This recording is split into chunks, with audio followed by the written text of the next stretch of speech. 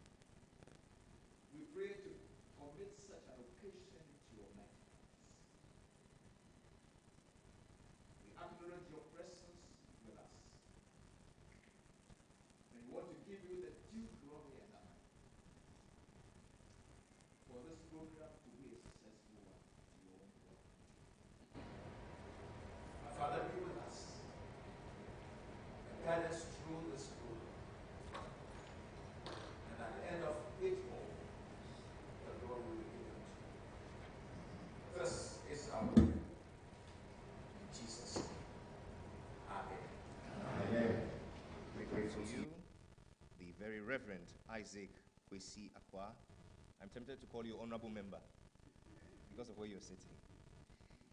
A few house rules. I encourage all to please turn off their phones. If you can place them on silent, it will be greatly appreciated. At the same time, the restrooms are located outside. If you need any assistance, beckon any of the ushers, and they'll be glad to assist you in that regard. My name is Ajololo. Guess what? It means a big blessing or a big reward.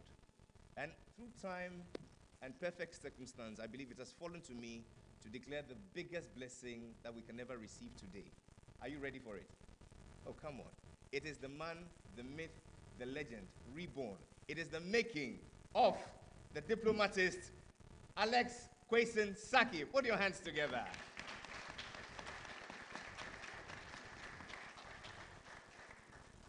This great body of work to bring back the ideals of our father through his memoirs. Ladies and gentlemen, it is my pleasure to welcome you all on behalf of the Council of Foreign Relations Ghana, together with the family of our late father.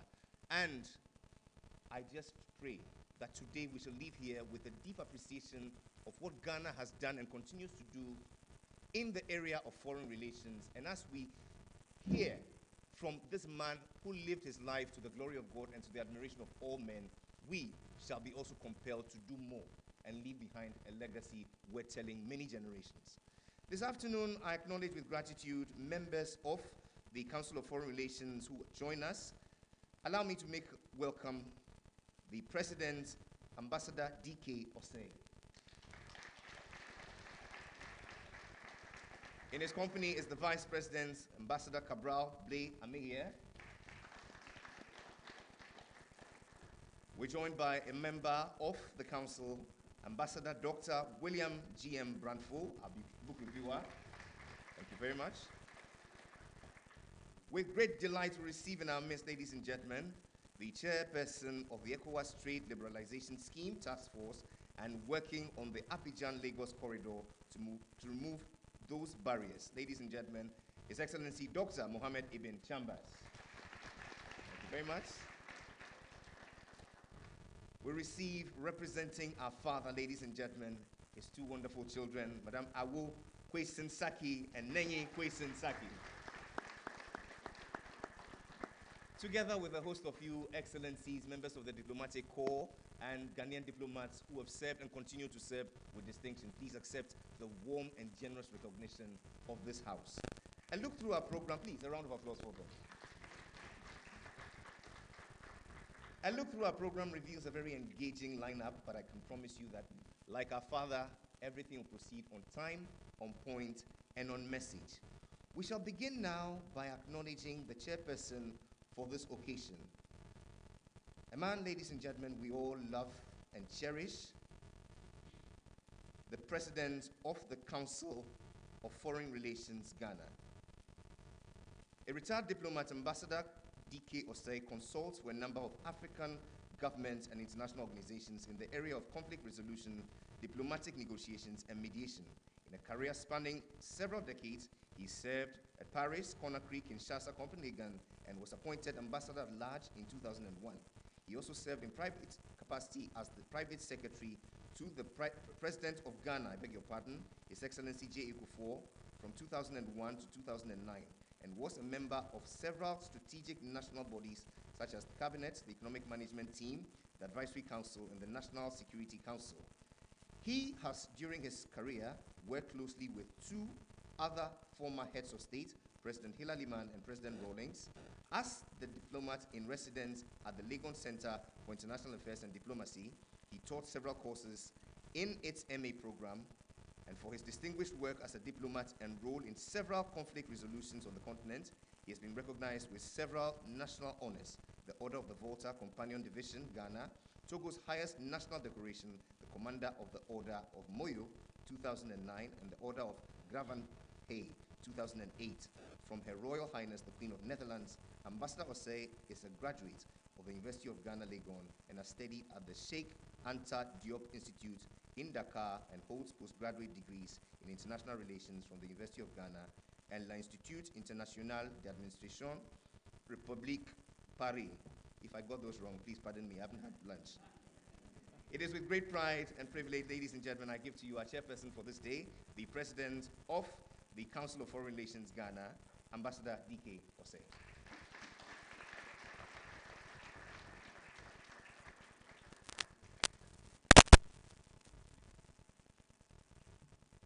Excellencies, distinguished guests, ladies and gentlemen, members of council, my colleagues and friends, when you hear yourself being introduced like that, you wonder if you are dead or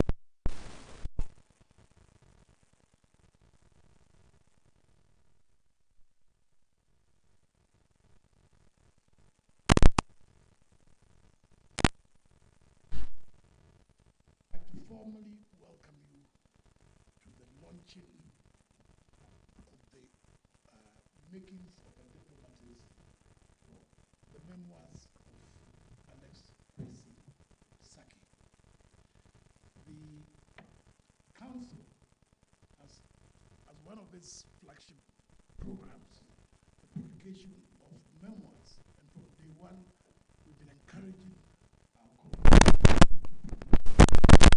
And perhaps you may be aware that starting with Ambassador Brownford, Ambassador Cabral, they are me here, Ambassador Tim Cran, Ambassador Nana Bimakumi, they've all published their memoirs. So I encourage those others, particularly some that I can see sitting in front of me, Ambassador Chega and the rest of them. I was just telling Dr. Chambers that if he published his memoirs to become a reference book for diplomatic activity in the sub-region. So really, for us, it is an honor to be associated with the launch of this book, and I want to take the opportunity to thank the family of Quaison-Sackey for associating the council with the launching of the book, and particularly commend Awu, who happens also to be a member of the council, for editing and completing her father's memoirs. Well done.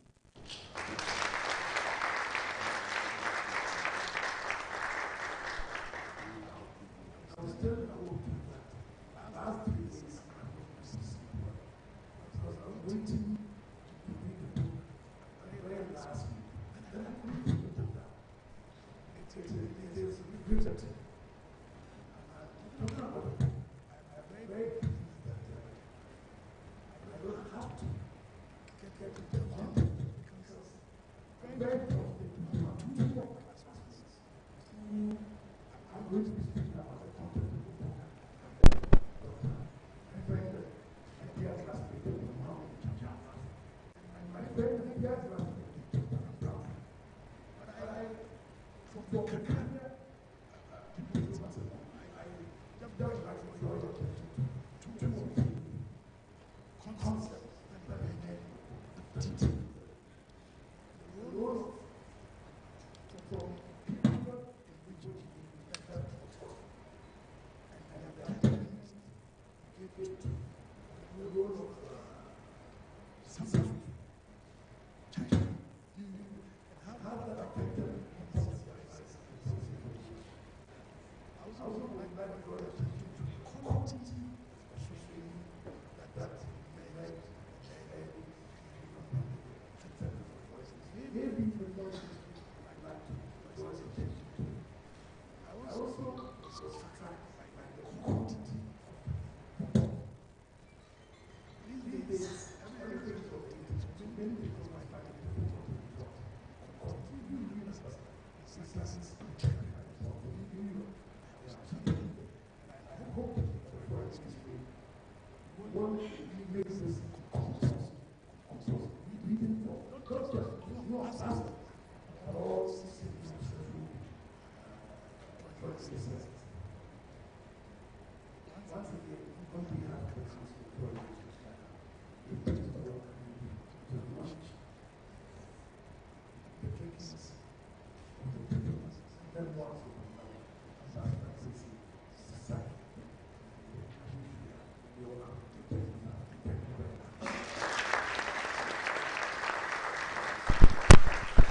We're great to see you. Ambassador Quaison-Sackey, for those very warm words of welcome. Please, can you hear me? Really? Okay. In moving on, we would like to have a statement from the daughter of our father, whose untiring efforts have helped in compiling this book. Awu Quaison-Sackey is the third child of our father, Dr. Alex Quaison-Sackey. She was in New York and observed at close quarters most of the events that have been catalogued in the book. She's a member of the Council of Foreign Relations Ghana and works as a human resource executive at a major corporation in Ghana. She is a sister, a mother, and grandmother. And ladies and gentlemen, it's my joy and pleasure to invite Awu Quaison-Sackey.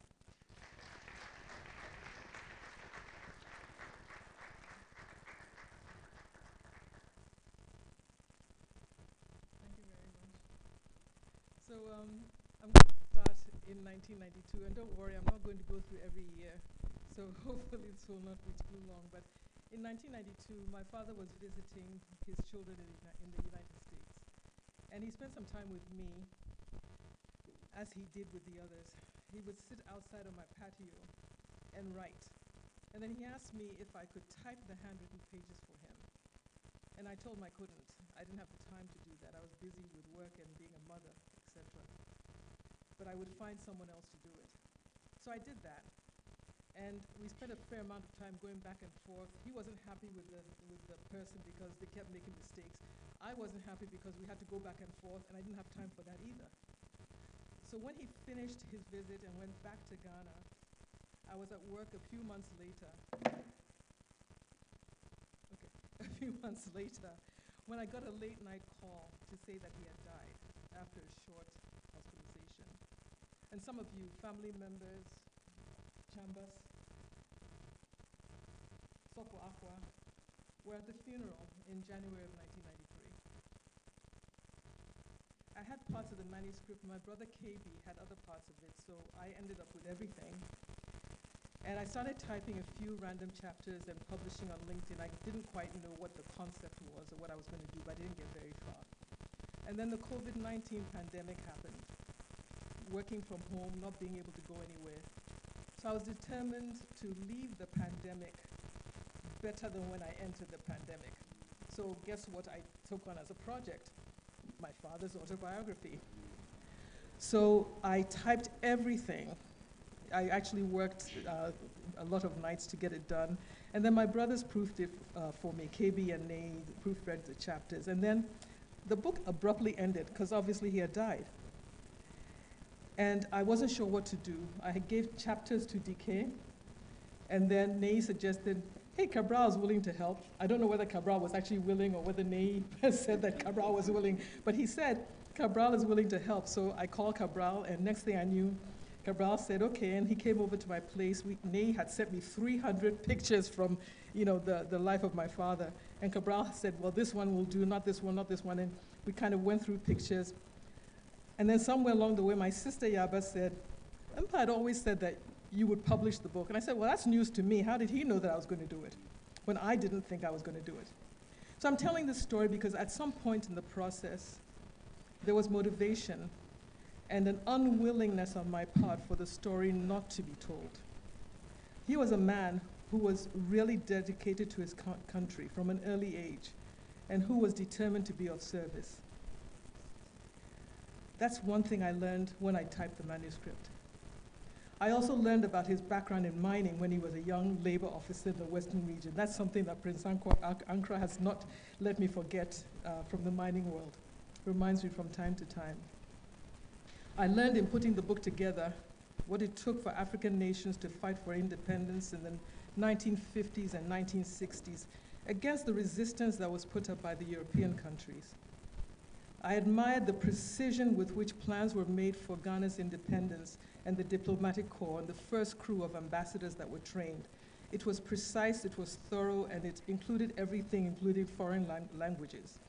And I felt a great deal of pride that Mpa was my father, we called him Mpa, was a participant in those processes, that he stood for something amongst Africans and people of African descent everywhere in the world.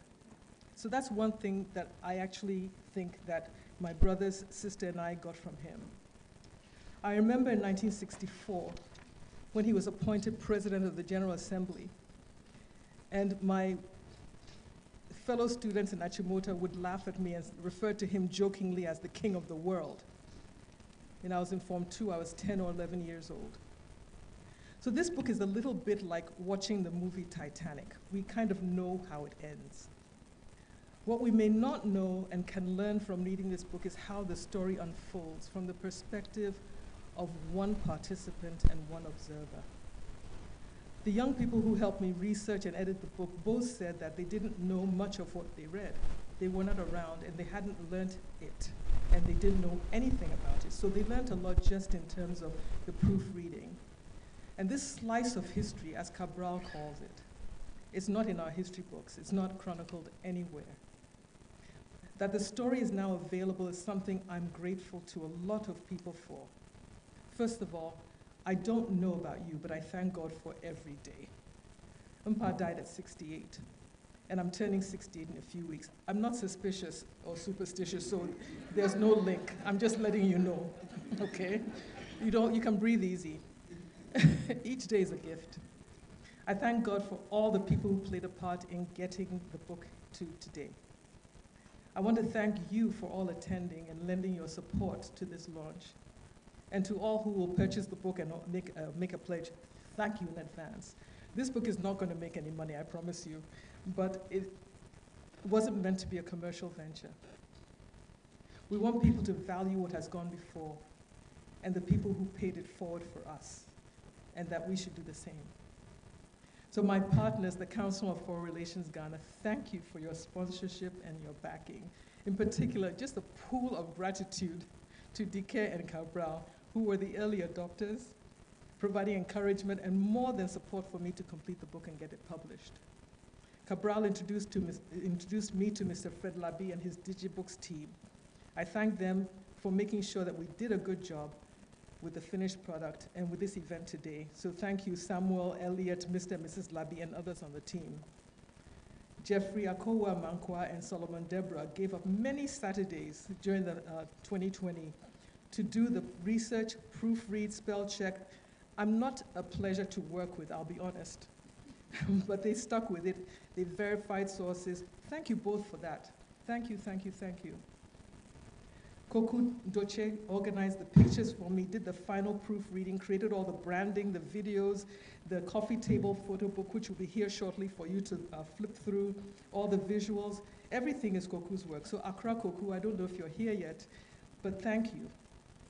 I promise to let you win the next Scrabble game that we play. And my siblings, what can I say about my siblings? What can I say about my siblings? Eje and Nana, who are not here, they died young and are missed every day. KB Nei and Yaba, who provide 100% support through thick and thin. They are my rock. My son Awanate, who is everything and more. You guys are my heart and the folks that I live for. Joanna Wachi, my sister and friend. Oh my God, I've known her since I was 10. She took charge of the entire book launch. I said, Joanna, I need someone to do it. She'll do it. And she made it happen. Who does that for somebody except someone who loves? She worked with Cabral when I couldn't, worked with my cousin Aya as well, who unfortunately could not be here today, but who chipped in of her time and her energy and other resources. There are not enough words to thank you with. Thank you. Chambers, who has been around at key points along the way. In Fansipim School with my brothers Eje and Nana, attending Legon at the same time I was there, sitting in the row in front of me at Impa's funeral in January 1993, and then agreeing to be here today. I'm so honored. Thank you.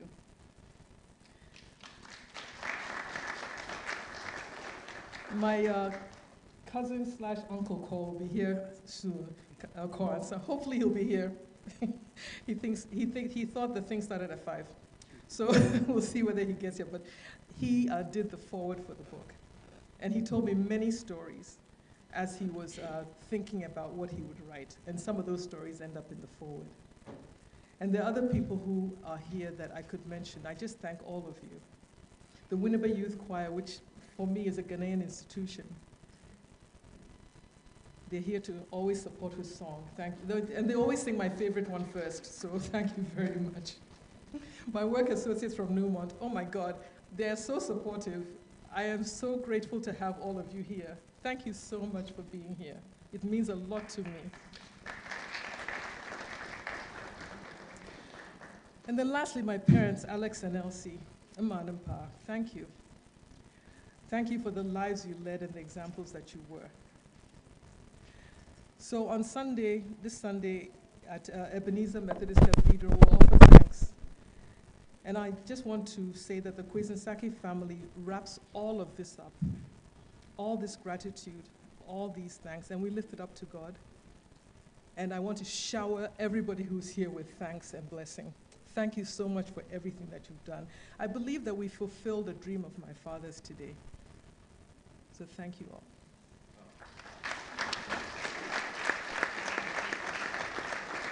Ladies and gentlemen, the words are few, but I believe the heart abounds with gratitude. Madam Awo Quaison-Sackey, thank you very much. Whenever I see you, I'm encouraged that my 3 daughters will end up as brilliant and as accomplished as you are. The only thing I fear is that some three boys will come and read from where they haven't sown.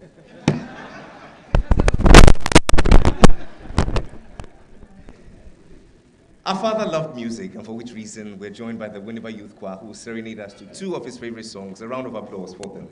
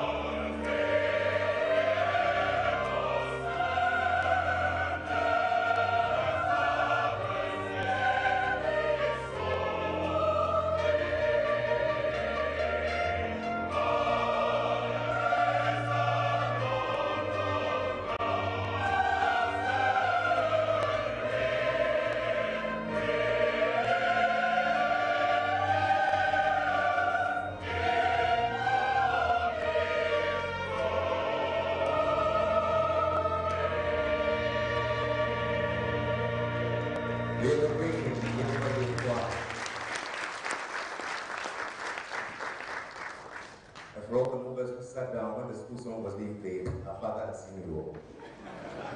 I don't blame you. If the song was composed by an Anglican priest, you do it again. This afternoon, we acknowledge with gratitude joining us through a recorded message, an original member of the G10. I'm talking about the first contingent of men who were commissioned into the Foreign Service under the Osajefo, Dr. Kwame Nkrumah. Joining us now is Ambassador Richard Akwe. For the next few minutes, please lend him your ears. Okay, go ahead, Ambassador.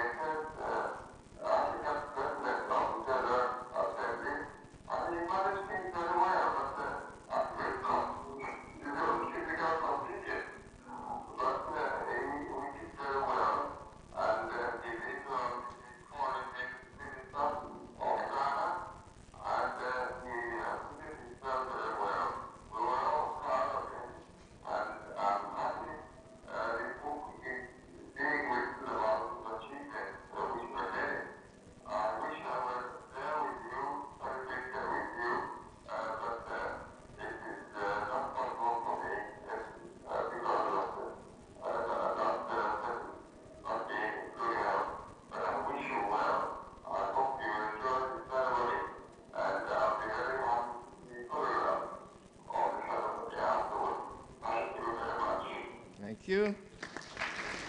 Ambassador Richard Akwe, we thank you ever so much.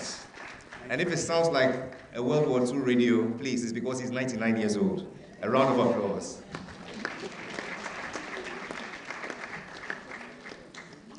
To review this book is a man who, like our father, went to the Great Infantsperm, joining the Foreign Service in the year 1977. Ladies and gentlemen, his journey has seen him traverse several prestigious and prestigious as well as progressively responsible roles. Some of the assignments he has undertaken have seen him as ambassador, at the same time too, chief of protocol and supervising director, policy planning, research, and monitoring from November 2006 to October 2008. His journey has seen him through Mali, Ethiopia, Zambia, Benin, Kenya, Germany, to mention but a few. What is striking about his life story, ladies and gentlemen, is the fact that he's also an author, and through his work, ladies and gentlemen, personal reflections of the Ghanaian Foreign Service diplomacy, which was forwarded by the late His Excellency Dr. Kenneth Kaunda. He shares his experience as a practitioner and also those interested in the subject of African diplomacy generally have a source book to learn from. Today, it's my pride and joy to welcome, to review our book, Ambassador Branfo. A round of applause as he comes.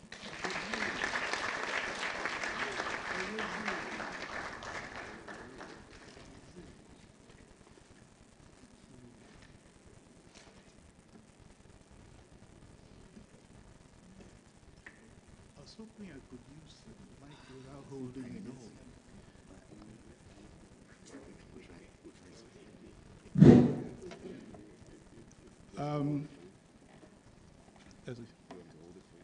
It's okay. Jerry, thanks for the very nice words of introduction. Your Excellencies, ladies and gentlemen, at the outset, I wish to announce that today is 9th August, and to remind ourselves that if the late Ambassador Alex Quaison-Sackey, affectionately called him Pa, meaning my father, if he were to be alive, he would have turned 98 years.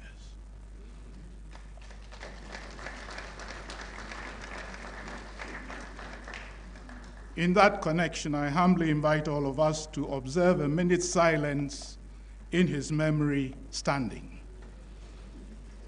And while doing so, to also remember those members of his immediate family who have since passed on, namely Auntie Elsie, Eja Akumbia, and Nana Bodo.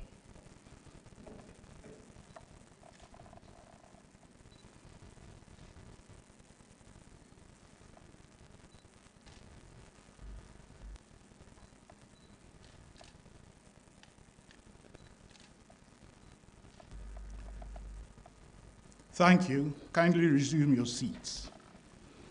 Your Excellencies, ladies and gentlemen,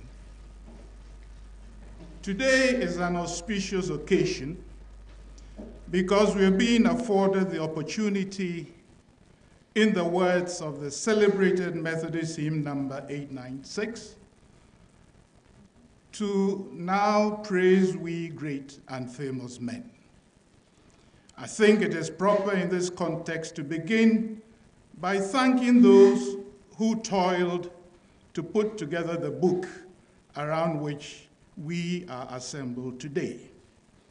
Thank you, Ao Afriba and your team, for editing and completing the manuscripts you inherited after the passing of Mpa on December 21st, 1992, and for arranging 30 years on for its launch.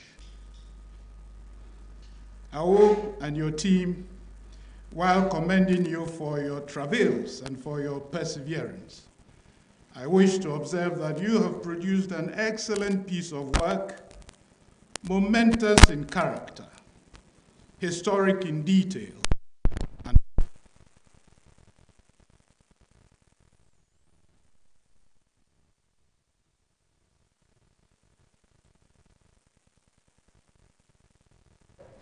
which I'm sure will be corrected in subsequent reprints of the book.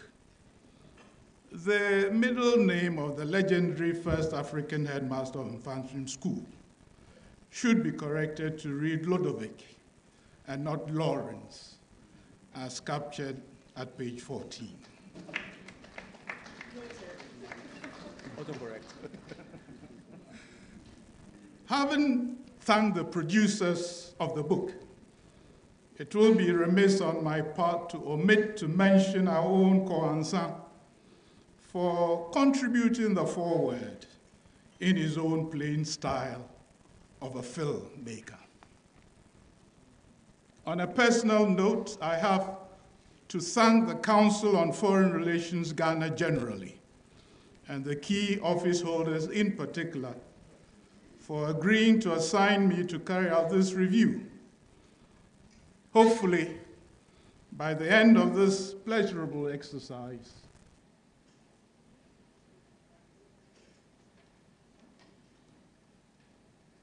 we welcome you, Quaison-Sackey.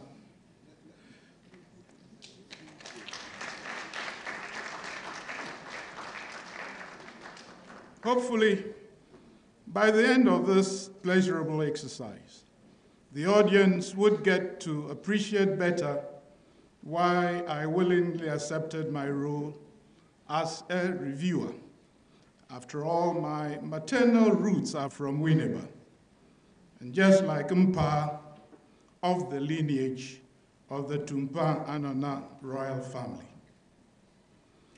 Clearly, this review is not about me, but I cannot help disclosing here and now that I belong to MOBA 1969, that Eja and Nana were my seniors by a year, and that Nei Yembiri and myself are Freemasons, belonging both to Infantswim Lodge, consecrated on 4th April 1953 as the premier school lodge within the English Constitution in Ghana, and to Orbis Lodge, a fraternity of past and current members of the diplomatic community of Ghana.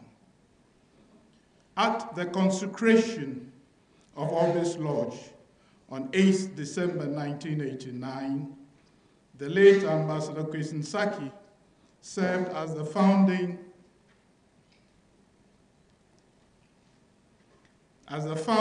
immediate past master, together with such diplomatic stalwarts as the late Ambassador Henry Van Hinsechi, the late Ambassador Vishnu Kofi Wasiamal, and the late K.B. Asante, among others.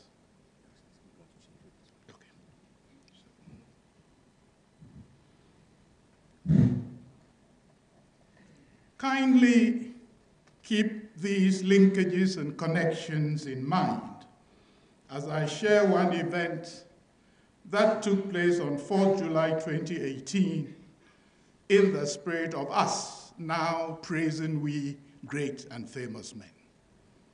On that day, Jubilee House, with the personal involvement of His Excellency the President of the Republic, graciously endorsed the package put together to honor the group of 10 pioneer officers at an awards ceremony at which the late Ambassador Alexander Quaison-Sackey and his distinguished peers were honored.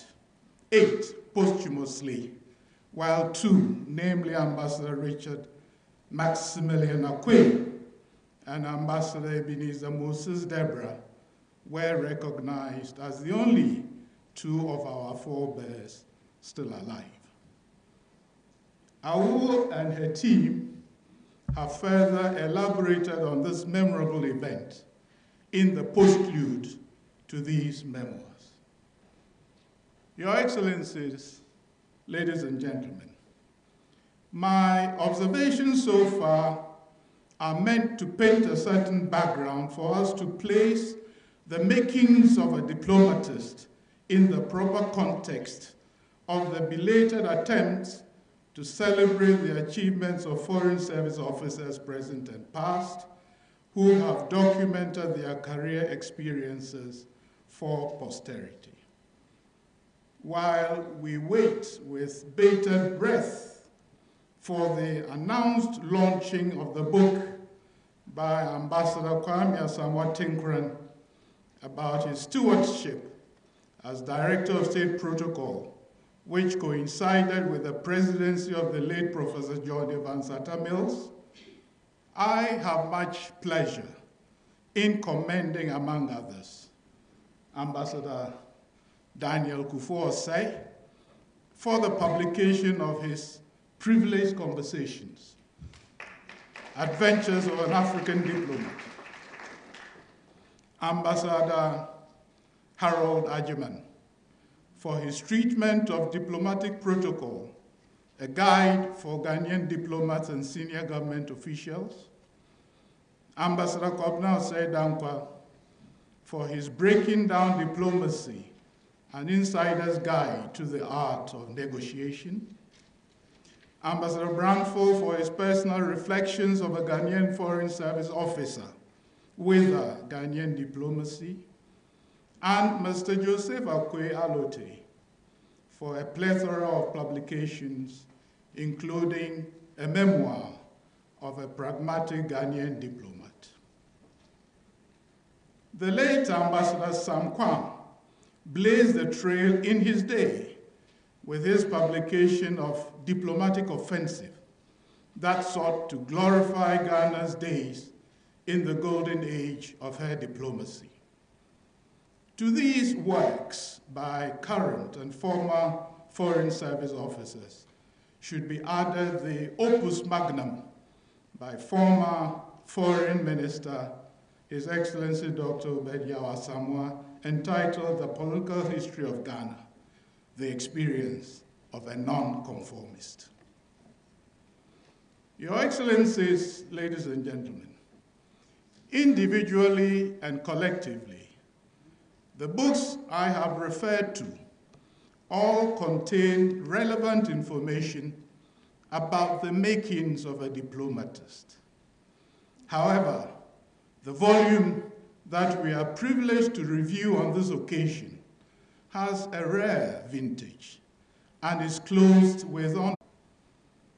Ultimately, we may also ask for the explanation in respect of how a diplomatist is made. In the attempt to answer that question, we are led willy-nilly to our book under review, The Makings of a Diplomatist. In our endeavor to respond to the question, the notorious contribution from Sir de Callier's book, De la manière de négocier avec le souverain, otherwise explained as On the Manner of Negotiating with Princes, first published in 1716, which, in the words of that famous English diplomat Harold Nicolson, remains to this day the best manual of diplomatic affairs, found from pages 126 to 127 as follows, quote, "The good diplomatist must have an observant mind, a gift of application which rejects being diverted by pleasures of frivolous amusements, a sound judgment which takes the measure of things as they are, and which goes shortest and most natural paths without wandering into meaningless refinements and subtleties. The diplomatist must be quick, resourceful, a good listener, courteous and agreeable. He should not seek to gain a reputation as a wit, nor should he be so disputatious as to divulge secret information in order to clinch an argument. Above all, the good negotiator must possess enough self-control to resist the longing to speak before he has thought out what he intends to say. He should pay attention to women, but never lose his heart. He must be able to stimulate dignity even if he does not possess it. But he must at the same time avoid all tasteless displays. Courage also is an essential quality, since no timid mind can hope to bring a confidential negotiation to success. The negotiator must possess the patience of a watchmaker and be devoid of personal prejudices. He must have a calm nature, be able to suffer fools gladly, and should not be given to drink, gambling, women, irritability, or any other wayward humors and fantasies. The negotiator, moreover, should study history and memoirs, be acquainted with foreign institutions and habits, and be able to tell where, in any foreign country, the real sovereignty lies. Everyone who enters the profession of diplomacy should know German, Italian, and Spanish languages, as well as Latin, ignorance of which would be a disgrace and shame to any public man, since it is the common language of all Christian nations. He should also have some knowledge of literature, science, mathematics, and law. Finally, he should entertain handsomely. A good cook is often an excellent conciliator. The persona described in the foregoing detail is that official otherwise referred to as a diplomat, chosen by a government to represent the country with other governments. Now, if the diplomat is described in the manner that has just been explained, is he different from the diplomatist? Your Excellencies, ladies and gentlemen, one dictionary meaning of diplomatist is, quote, a foreign officer employee officially engaged as a diplomat, a person who is astute and tactful in any negotiation or relationship, unquote. We derive from the Latin origins of diplomaticus, the stem diplomat, explained as pertaining to official or original documents, tests, or charters. From there, apparently, diplomatist evolved to become understood as pertaining to international relations. Diplomatist, in the general sense, means tactful and adroit, skilled in negotiation or intercourse of any kind. My contention going forward, therefore, is that diplomat and diplomatist are arguably interchangeable. Your Excellencies, ladies and gentlemen, my ultimate takeaway after reading this delightful book is that, one, the late Ambassador Quaison-Sackey was indeed made to become a diplomatist.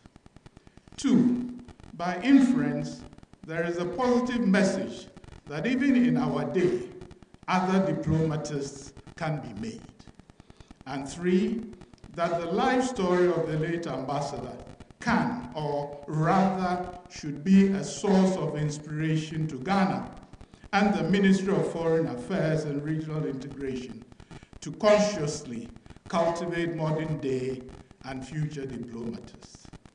For that to happen, however, three conditions would be required, in my view, as we learn from the practical and daily experiences of our celebrated ambassador.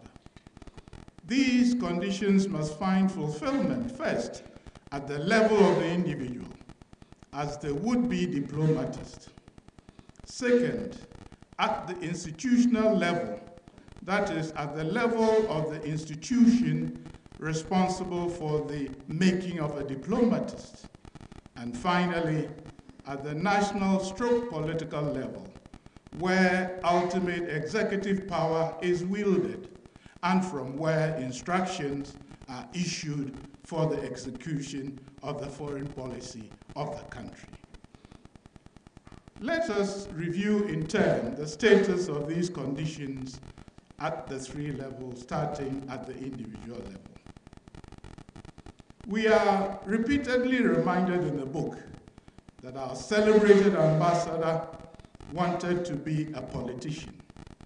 He drove himself hard to achieve that goal through assiduous studies, membership of relevant groups during secondary and university days, exemplary leadership roles during his tenure as senior prefect at Infantry School or during his interactions with members of the West African Students' Union at Oxford, especially when he served as president.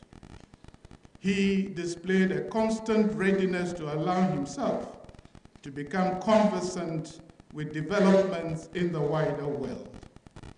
In this connection, I empathize with Mpa's palpable joy during his recollection on page 52 as follows, quote, "The year 1948 was altogether a very exciting and eventful year for me.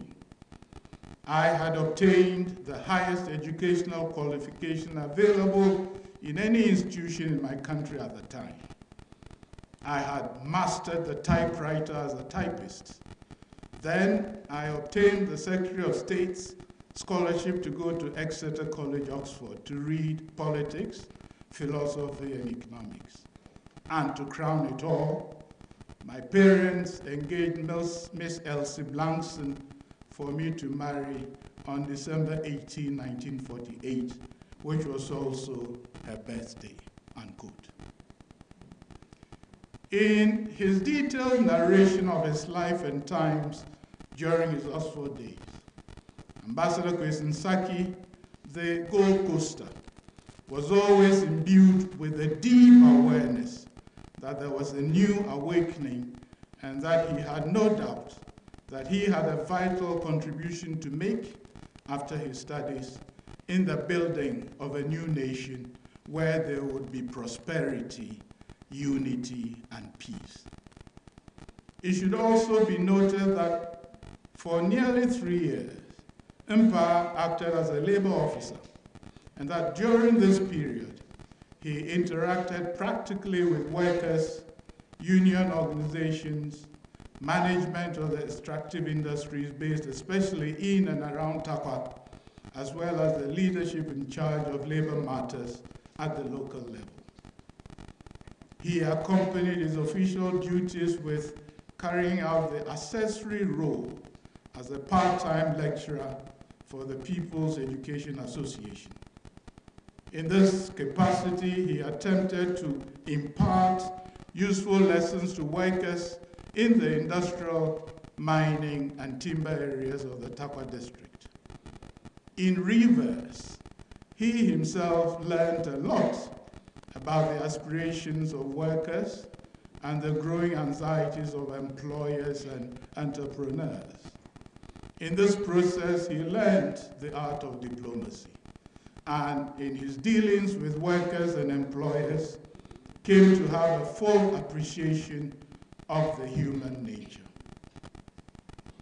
It is pertinent to conclude on this phase of the life of the ambassador with the following, quote, "It had been my plan that I would plunge into active politics after 5 years of stay at the Labor Department, but this did not materialize. For now, I had been chosen for training as a diplomatist when I would study the art and science of diplomacy and practice as well," unquote. Your Excellencies, ladies and gentlemen, having exhausted the discussion of the first out of the 3 conditions we established previously for there to be the successful making of a diplomatist, namely, the development of oneself to the point of achieving eligibility as a potential diplomatist, let us consider the second condition by examining the role of the Ministry of Foreign Affairs in the makings of a diplomatist during the era of Mpa and his peers. The ingredients for that condition to be established took the following forms. First, there was an articulation of the recruitment policy to be observed in strict detail as follows. Recruits were to be graduates from a recognized university and must have served for at least 3 years in the civil service. The next process was the elaboration of a structured training program with the following components. 6 weeks of intensive course of lectures and seminars at the British Foreign Office and the Commonwealth Relations Office. 1 academic year of postgraduate studies in international relations and international law at the London School of Economics. A 6 months attachment at the British Embassy. A 3 to 4 months course in French language at Tours in France. At the end of it all, there was to be an examination to determine the grade of each officer, which would also take into consideration reports on the officer's from the Foreign Office in London. The process led to the selection of Mpa, together with 7 others, namely Richard Maximilian Akwe, currently aged 99 and living at Cantonments, Accra, recruited as an Oxford-trained graduate in philosophy, politics, and economics. Late Harry Reginald Amonu, history graduate from University of Ghana.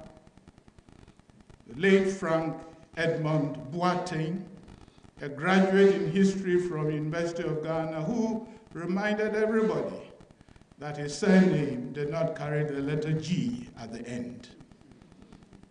The late Kenneth Kweku Namandazi, a graduate in economics from Cambridge. Ebenezer Moses Deborah, aged 94, of Accra and Koforidua, as he likes to refer to himself. He was recruited as a graduate in history from University of Ghana. The late Frederick Siegfried Arcust, a graduate in economics from Aberdeen University, and late Abraham Benjamin Bar Kofi, a graduate in geography from University of Southampton.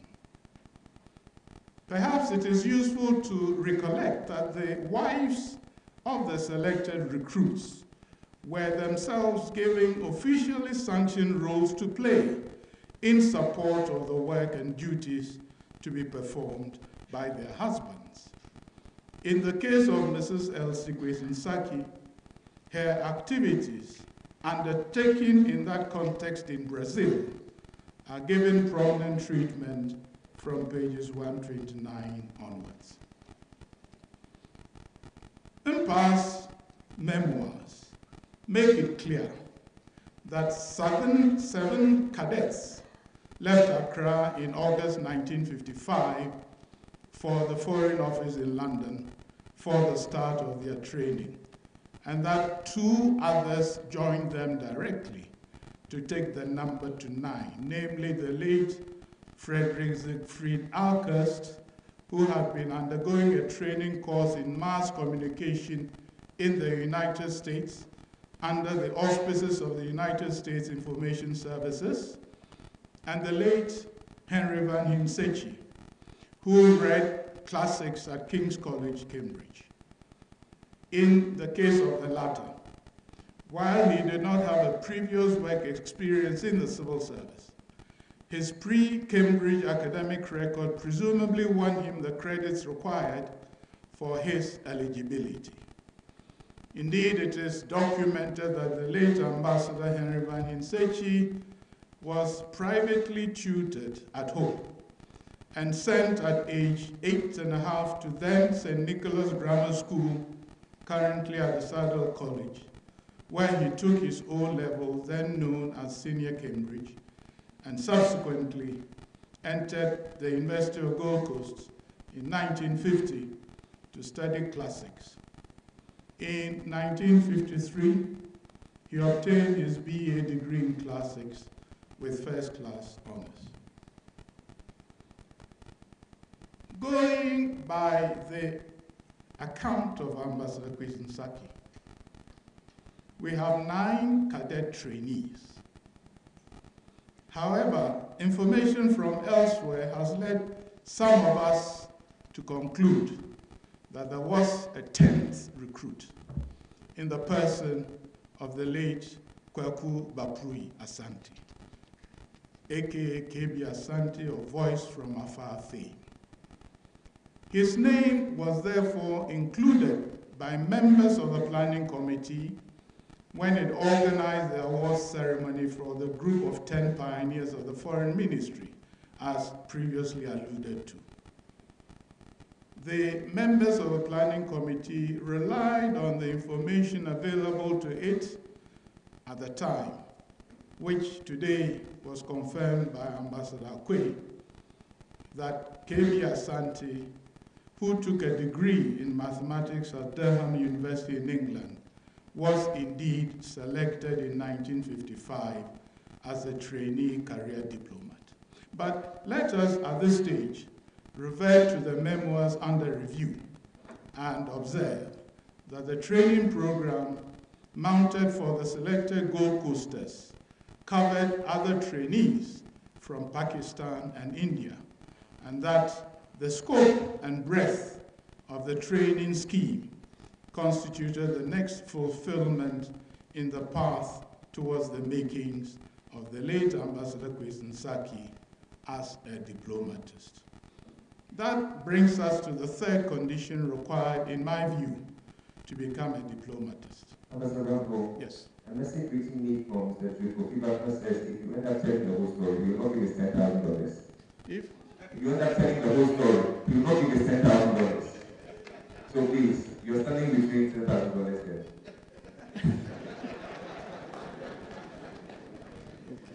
It's your call to me. If you want to tell the whole story, you will lose money. It's your call to me. Okay. Well, with that interjection, let me. Mr. Chairman, what say you? Shall we appraise the story? Okay.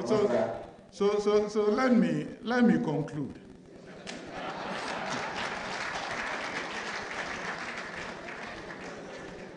I thought I would at least touch on the intricacies that led to his appointment as the first black president of the General Assembly. But permit me, as I bring my review to an end, to present some technical features about the book. In doing so, I will not venture to follow the example of one professor who I heard recently as he reviewed a book. This professor commented about the quality of the paper used to print the book. In my case, I simply would like to offer a well-intentioned observation, with no offense meant, that we should settle on a final version of the title of the memoirs. While the copy I received to review carries the title, quote, "The Makings of a Diplomatist," with an S at the end of makings, I thought I noticed that on the program for today's launch, reference is rather made to the making of a diplomatist, but maybe I didn't see correctly. The memoirs, printed by DigiBooks in hardcover, are 294 pages long, with an assortment of additional inputs that offer further revealing insights into the life and times of our eminent diplomatists, covering especially such areas as biography from the UN archives and so on. After reading through the memoirs, I became even more comforted in my long-held view that not every Tom, Dick, and Harry qualify to become a diplomatist, stroke diplomat, stroke ambassador, stroke foreign service officer. In this sense, the creeping practice of populating Ghana's diplomatic service with officials with no prior and adequate training to perform as such should cease. And for more insights in this subject, I refer you to the piece written by the late K.B. Asante in the Daily Graphic entitled, quote, "Who Qualifies to be an Ambassador?" Your Excellencies, ladies and gentlemen, while thanking the late K.B. Asante for giving us that seminal piece on who qualifies as an ambassador as far back as 2009, I wholeheartedly welcome the timely publication of The Makings of a Diplomatist. As previously observed, the book is an excellent piece of work, momentous in character, historic in detail, and priceless with respect to the information it contains. In that context, it offers a comprehensive blueprint for the task ahead of restoring glory, excellence, and professionalism to Ghana through the effective utilization of her diplomatic machinery, which is losing its luster. I thank you for your...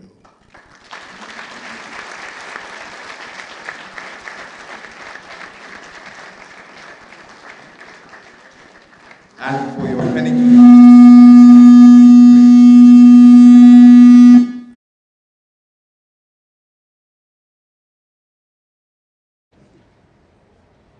And so for your penetrating observations, insightful review, and raising very pertinent questions and theories about diplomacy from your viewpoint and that of our father, we, his sons and daughters, brothers and sisters, say thank you. Ladies and gentlemen, Ambassador Bradford.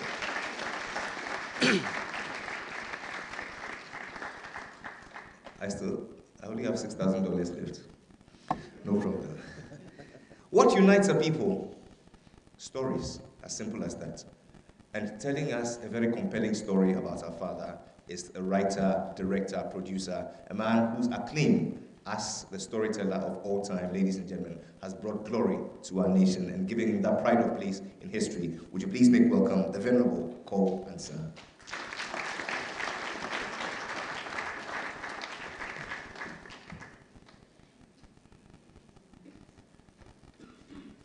Yes, 1 page. Please, a round of applause. Thank you. I wish I can. May I hold it for you? Okay, if you can. It is painful somehow that there was no YouTube, Facebook, WhatsApp, Instagram, and other social media platforms back in the middle 60s. I would have made a post of some 3 persons at lunch in the United Nations VIP restaurant and simply asked people to recognize who and who was in that picture and share. I'm sure the post, as they say these days, would have gone viral. The 3 persons, distinguished guests, I'm referring to were myself, the affable Uncle Alex, affectionately called Mpa, whose memories we are about to formally launch today. And listen carefully. That 3rd person was Marlon Brando. Wow. Even as President of the United Nations General Assembly, and the first Black African at that, Uncle Alex didn't have any airs about himself. He treated everyone with all the politeness at his command. There I was, an ordinary performing arts student from Ghana, sitting next to Marlon Brando. I mean, I was used to the watches and the Bankum and so.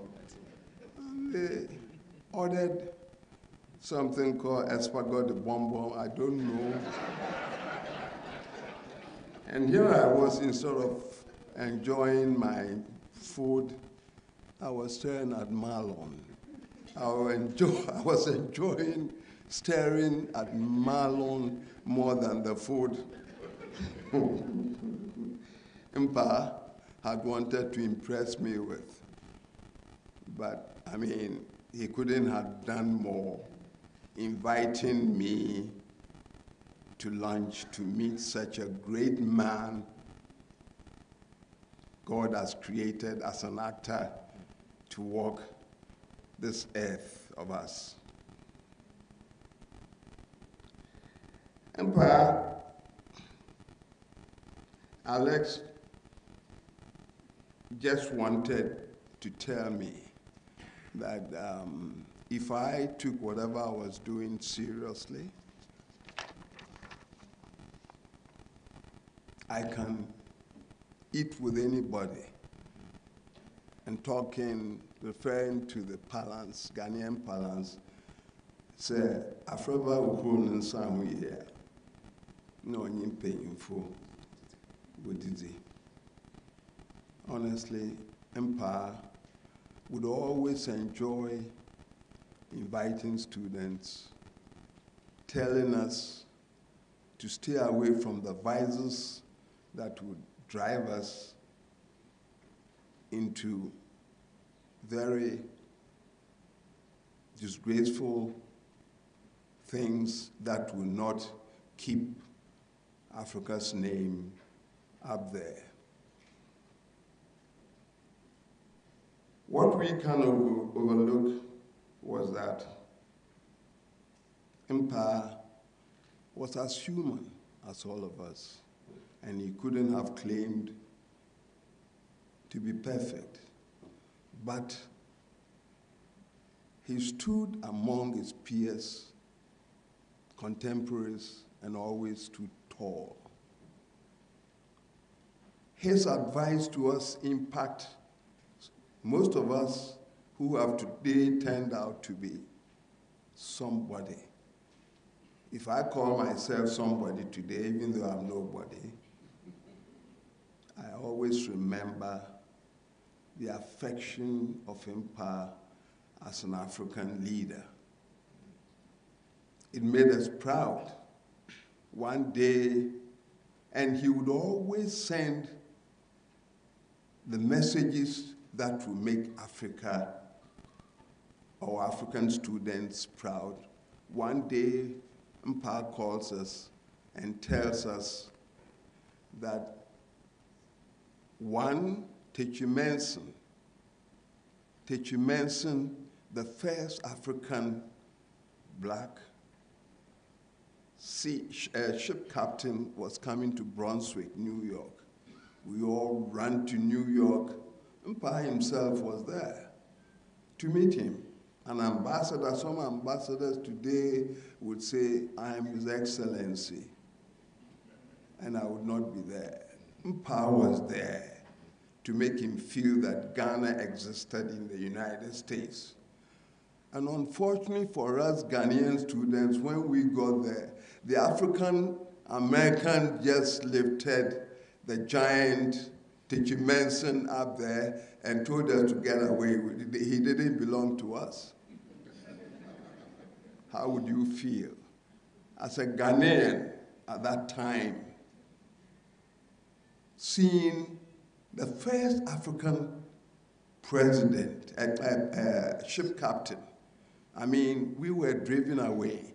And it makes you feel so good that even outside, the people in the diaspora seem to have been affected. And the impact was so great, we all felt proud. Nkrumah was in Ghana, Empire was at the United Nations, and made us feel that we must all stand firm, study well, go back home, and continue with the story. Here we are. I've told my story. Thank you. Legendary comments, ladies and gentlemen, a round of applause. There's nothing like the power of a story. Thank you for telling yours with such conviction. We're grateful.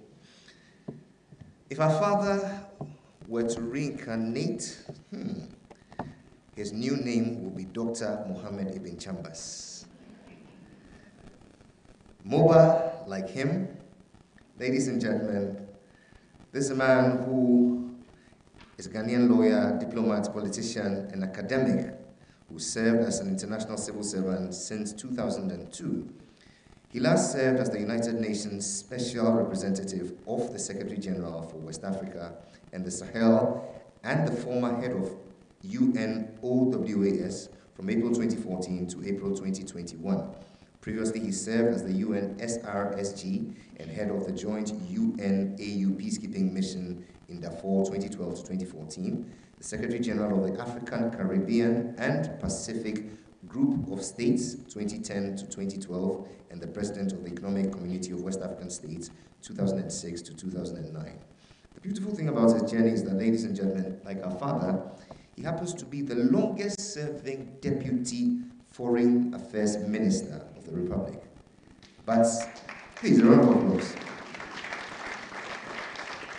His is a little colored because he became MP, was a Civil War mediator, became Deputy Minister for Education, he returned to Parliament and, well, found it too hot, and so ventured out to ECOWAS, to the United Nations, and today, ladies and gentlemen, he is the chair of the ECOWAS Trade Liberalization Scheme Task Force and working on the Abidjan-Lagos corridor to remove all trade barriers.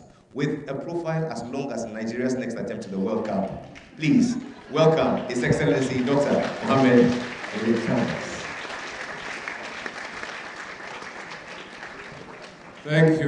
Thank you very much.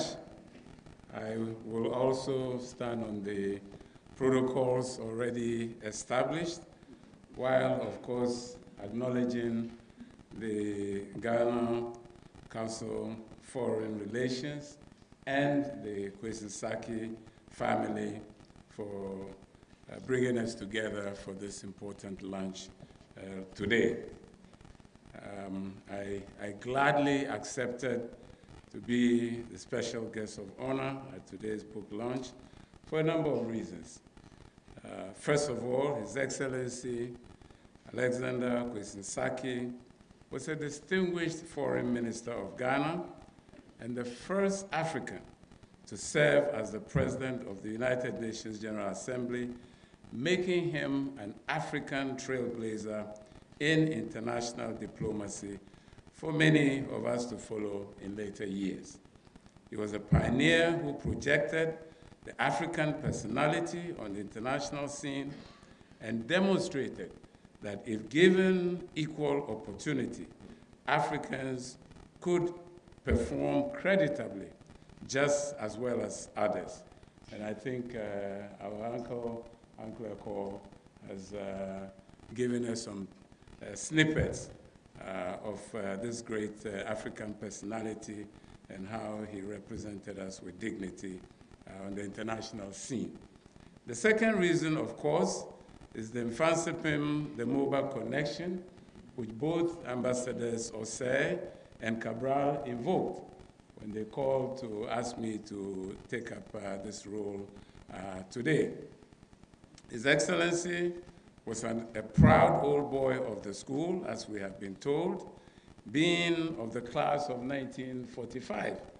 And as we were taught at Mfanspim, Bibia Mpeifum, to wit, there are seniors in any human context with the implication that they must be acknowledged and respected. And I'm here today precisely to do so, to pay due respect to a very senior old boy.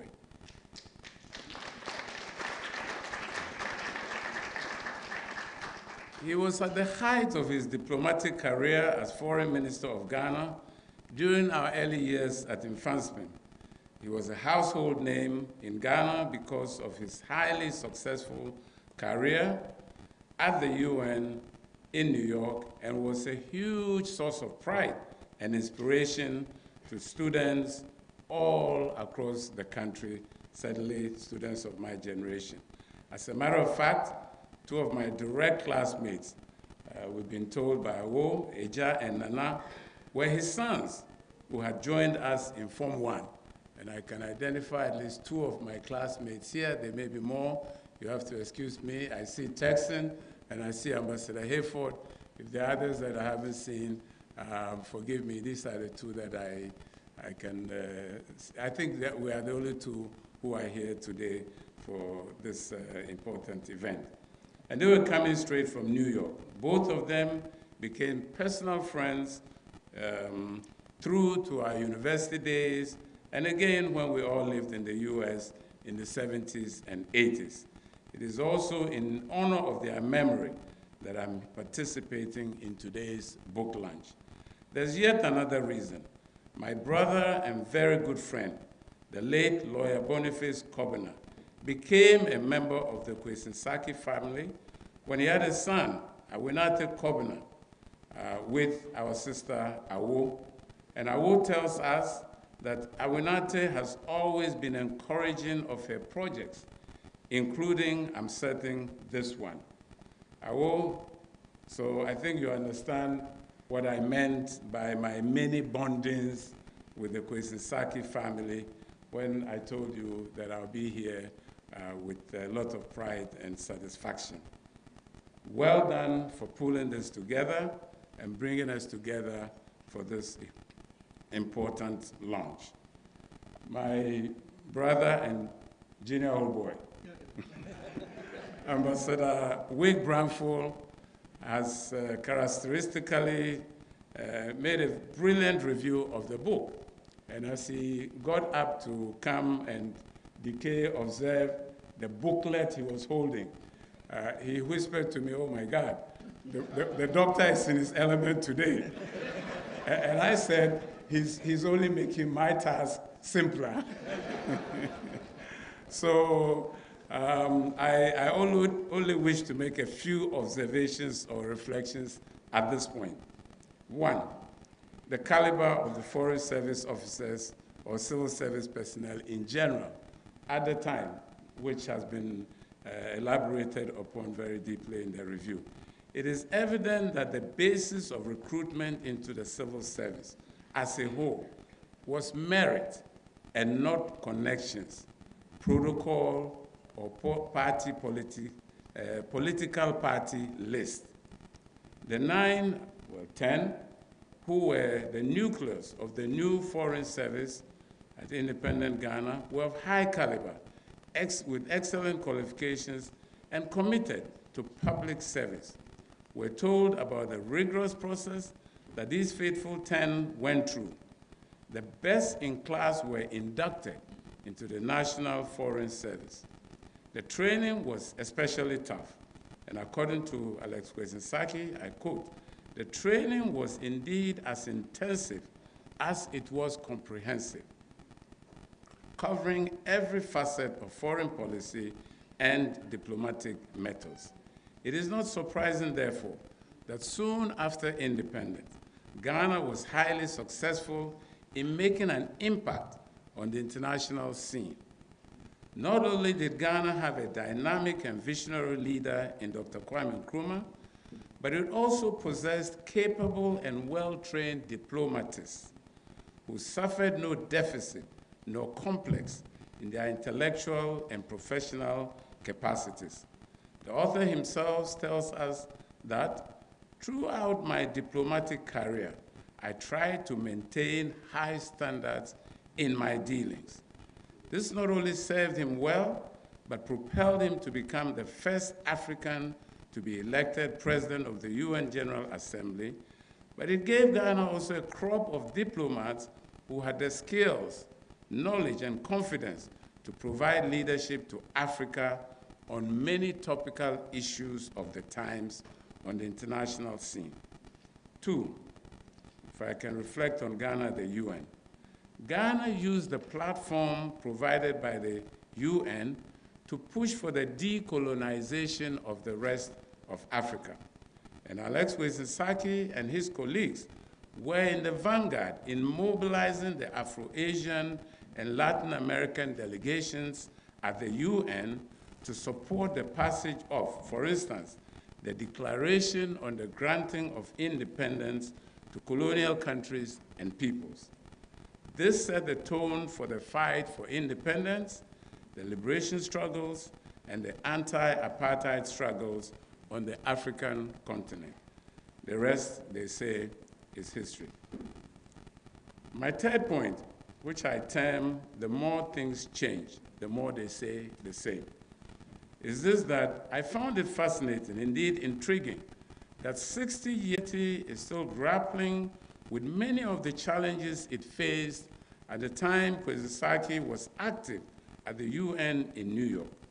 Of course, I'm not oblivious to the fact that we face new threats today, peculiar to our times, such as cybercrime, cybersecurity, the climate crisis, international terrorism, health pandemic, such as the recent COVID-19, which practically brought the world to a standstill, the challenge of deepening regional and sub-regional integration, etc.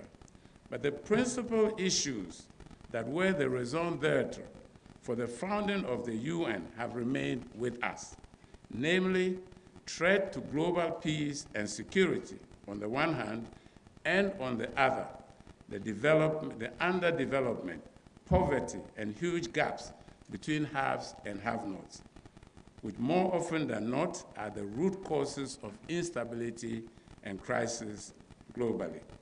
In that regard, I wish to refer to the following global challenges of today. A, the ongoing war in Ukraine, a European ethnic tribal conflict, which, if not handled properly, has a real prospect of triggering a nuclear war with potentially disastrous consequences for human life as we know it today. We must not be oblivious of the fact that 2 previous world wars was a result of the failure of European powers to resolve their differences among themselves. Incidentally, exactly 60 years ago, in 1962, as we are faced with a nuclear threat today in 2022, Alex Quaison-Sackey takes us through the harrowing experience of the Cuban Missile Crisis. He recounts the intense moments they lived at the UN headquarters, feverishly mediating between the US and the then USSR to avert confrontation and nuclear conflagration. War is never the answer. It is our expectation that common sense will prevail, dialogue and negotiations, which Churchill called jaw-jaw, will be given priority to save mankind from nuclear annihilation if the Ukraine-Russia conflict spins out of control. B, and here I want to talk about Congo, which is still in turmoil. As in the 1960s, and a lot is referred to in the book on Congo, today, the Democratic Republic of Congo is a key item on the agenda of the UN Security Council. This is the same crisis that caused the life of the indefatigable and much admired UN Secretary General Dag Hammarskjöld. A number of UN peacekeepers and several Congolese civilians have in recent weeks lost their lives in attacks on the UN mission in Congo, MONUSCO. The tremendous natural resources of the DRC remain a curse to the country as a conspiracy of foreign interests and domestic shortcomings combine to prevent the country from realizing its full potential. Patrice Lumumba was greatly admired by Quaison-Sackey, was indeed hosted by him at his residence in New Rochelle, where I believe he spent a night or 2. Lumumba, as we know, was cut down brutally by foreign hide agents who have never faced justice. His vision for his country was extinguished, and events there have since turned out to be a continuing nightmare for Congo and the African continent. Only last week, the UN spokesperson to MONUSCO was declared persona non grata. Plus ça change? Merci. C, the development agenda remains stalled. We are told in the book that the 1960s was declared the development decade, 1960s, development decade. 60 years later, this decade, the 2020s, is the final decade for attaining the Sustainable Development Goals, SDGs 2015-2030, aimed at halving poverty by 50% in the developing countries. Though a laudable objective, this is now unlikely to be attained, as we are lagging behind in most, if not all, of the 17 objectives. On Goal 1, for example, it has now been established the world will miss the target by 2030. The UN report on the SDGs for 2021 projects that by 2030, global poverty rate will be at 7%. That is about 600 million people, meaning that the vision to eradicate poverty would have been missed. In spite of the efforts of global partners, poverty, especially as measured by the absolute number of poor people, was already increasing in certain parts of the world. The COVID-19 pandemic has exacerbated this trend. In 2020 alone, up to 124 million more people fell below the poverty line. Similar trends can be seen on Goal 2, focused on ending hunger. Close to 1 billion people faced hunger in 2020, an increase of 116 million from 2019, while the prevalence of undernourishment increased from 8.4% in 2019 to nearly 10% in 2020. In addition, inequality is widening both between countries, North and South in particular, and within countries. According to the World Inequality Report released by the World Inequality Laboratory in 2021, the richest 10% of the global population currently take home 52% of the incomes, while the poorest 10% earn just 8%. In fact, the report indicated that the poorest half of the global population owns just 2% of the total wealth, while the richest 10% controls 76% of global wealth. Perhaps Ghana illustrates best within country disparities on SDGs progress and inequality. By 2015, when the final Millennium Development Goals MDGs report was issued, Ghana was said to have achieved the target of halving poverty, the poverty rate ahead of schedule from 51% in 1999 to 24% in 2006.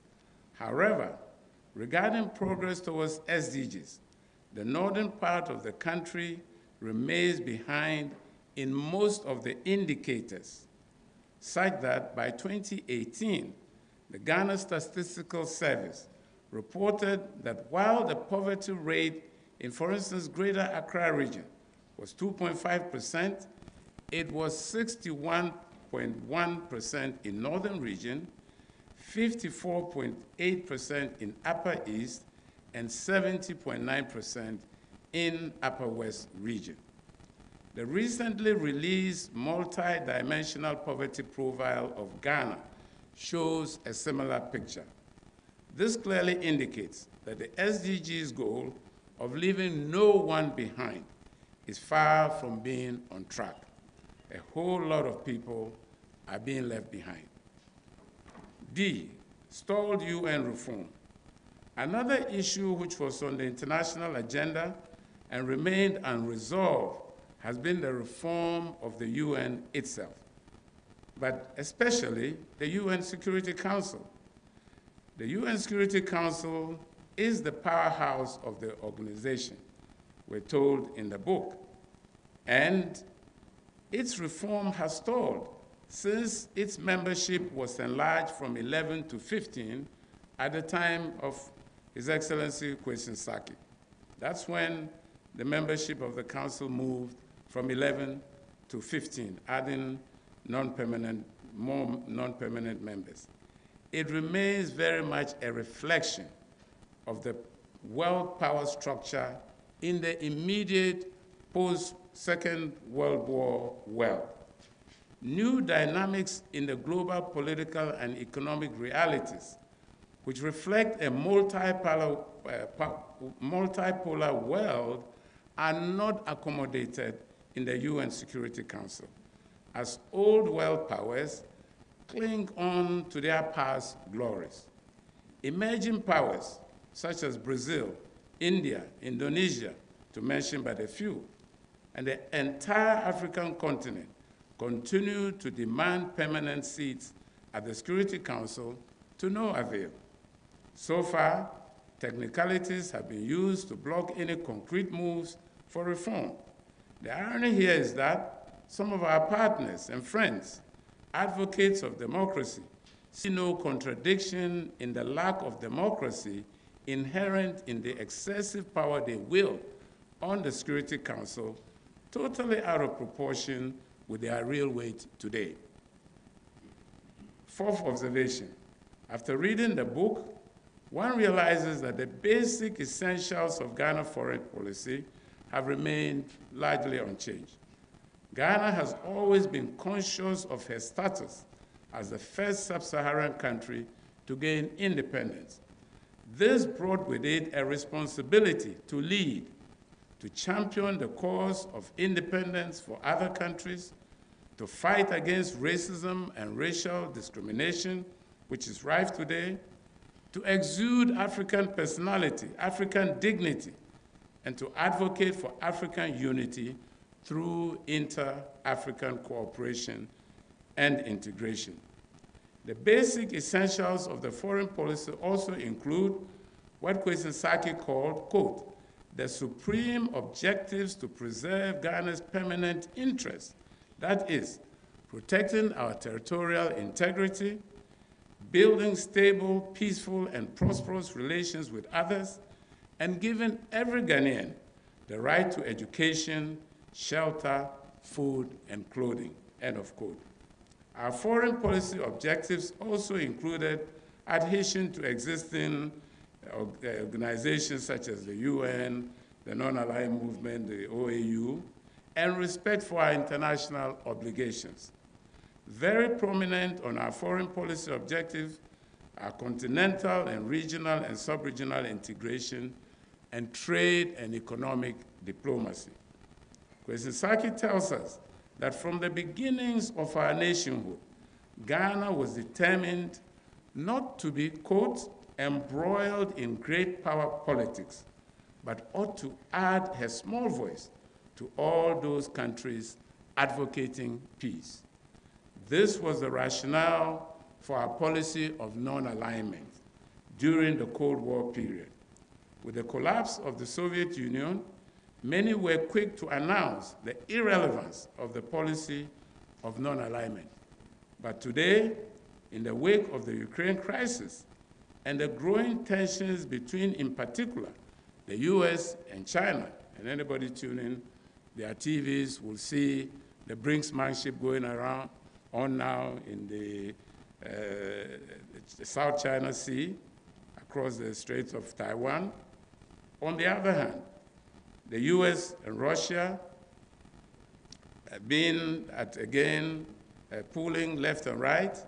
So maybe it was premature to consider the non-aligned movement dead.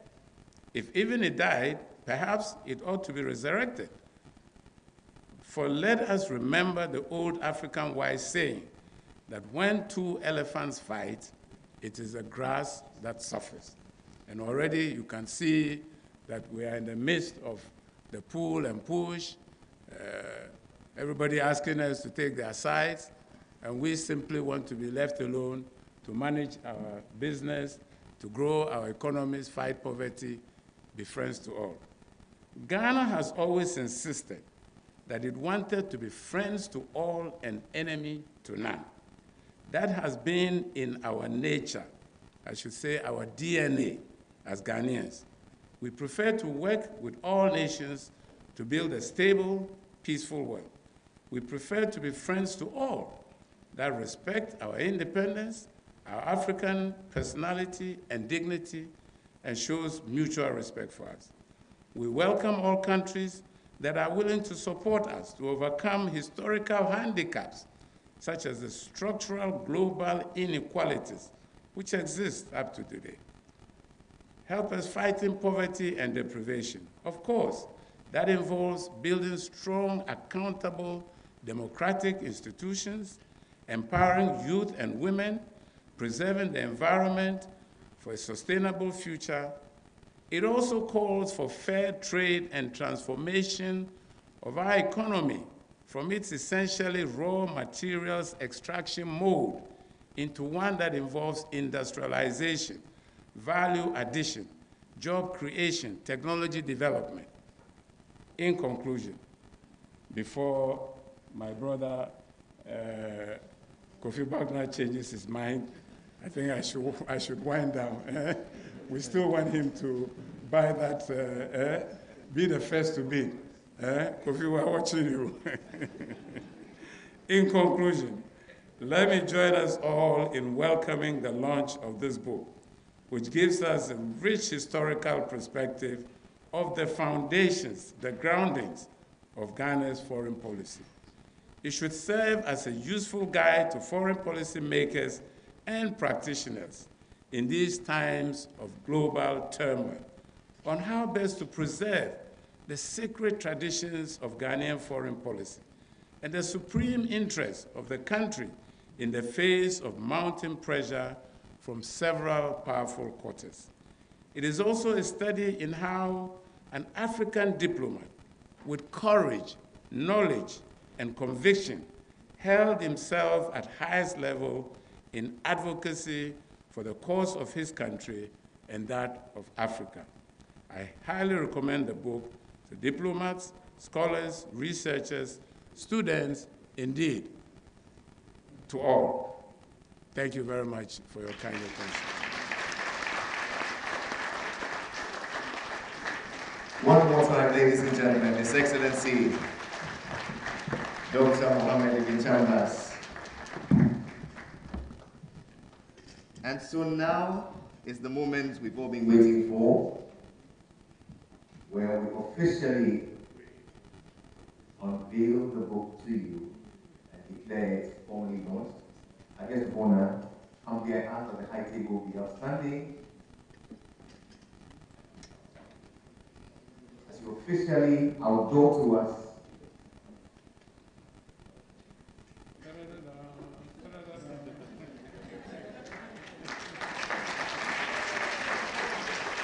and so to God be the glory. Ladies and gentlemen, this day is brought to us the makings of a diplomatist, the memoirs of our father, Ambassador Alex Quaison-Sackey.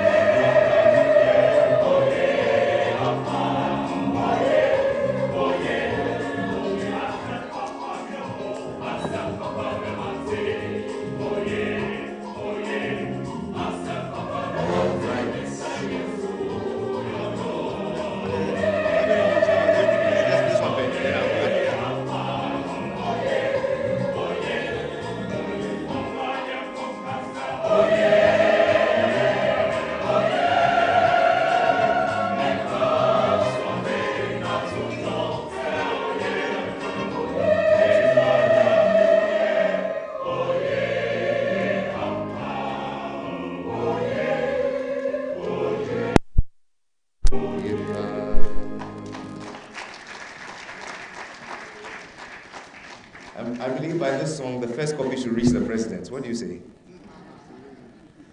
This afternoon, we're not going to take much of your time, ladies and gentlemen. I've always insisted that no one writes a book in Ghana to make money. It is purely for the love of knowledge and to bequeath a solid legacy to posterity. This evening, all I ask is that we make a statement of what we believe. This book is not just a book, it's a statement of what we all did. Excellence in the pursuit of it. We're telling a story of a man whose life, whose work and legacy has bequeathed and will continue to bequeath a legacy to posterity. What you're going to do is not just buy a book, you're going to make a statement. And so I believe the first statement has been made, $10,000. Shall we accept that as the going price? In the name of God the Father, and of the Son, and of the Holy Spirit.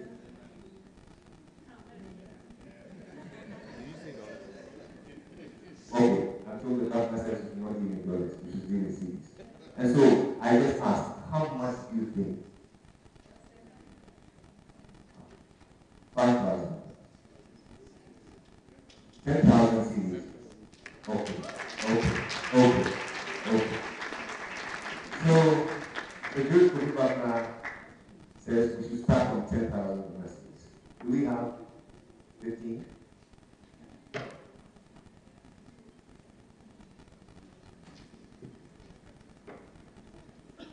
Or 15 is just, shall we do 20? Will that be a fair amount? You talk, we are listening government. I want to be listening government. We are listening government. Yeah, please, talk to us. Tell us. Shall we do 10,000? 10,000. Ladies and gentlemen, Mr. Good will be back now. A round of applause. 10,000 Ghana cedis. And so, in the spirit of the first fire for this evening, ladies and gentlemen, I ask that you please raise your hand wherever you are, and I'll come to you. I'll do room service, if that's what you want. 10,000 Ghana cedis. You need 10 people to make the statement of the measure of the man. 10,000 Ghana cedis. And this is where some people are saying, oh, yes, sir, I see a hand there. Please. Thank you very much. May I do your name, sir? His voice is from low back to you, we understand. Thank you very much. And for my 10,000 Ghana cedis, we just have 10 people, or 10 votes for that. Yes, ma'am. Thank you very much. You look familiar, your name please. Abba Blankson, Minister. Let me say, like, you know, the back pictures to Minister of Sipamono Son of Baby. Sita Diatis of Undibita. 10,000 Ghana cedis. 10,000.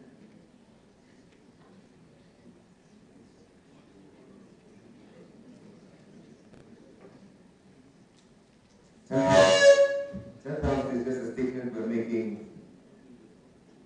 We want the whole world to know that once in Ghana, we showed the way, and we continue to show the way. 10,000 Ghana cedis. This is a story that must be told to millions yet unborn, and it starts with you and I. 10,000 Ghana cedis. Okay, since we are listening government, Mr. Chairman, what say you? Shall we do somewhere between 7 to 10,000? Or 5? Okay, so 5 to 10,000. Anywhere within that region will do. Please. When the word of the Lord comes to you, harden not your hearts. Please. 5,000 to 10,000.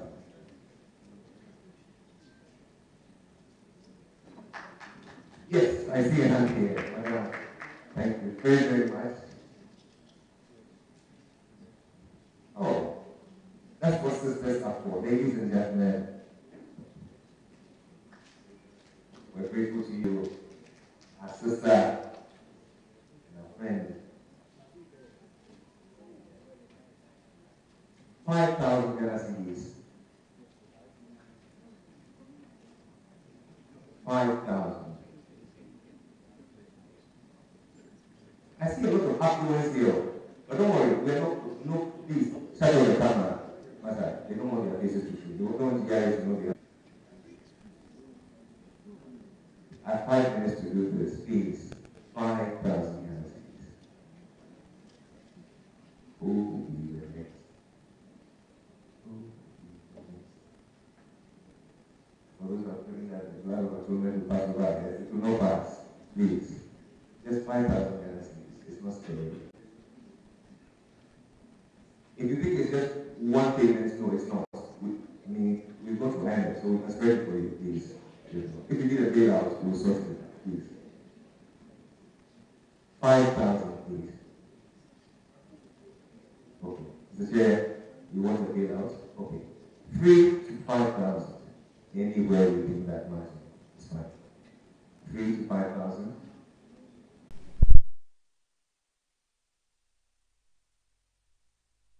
Just down. I think you know the names of God. Please. Our Father lived a very rich, glorious life. And the least we can do today is to honor him and his legacy. 3,000, 5,000, anywhere. Dr. Ogoy. Ladies and gentlemen, a round of applause.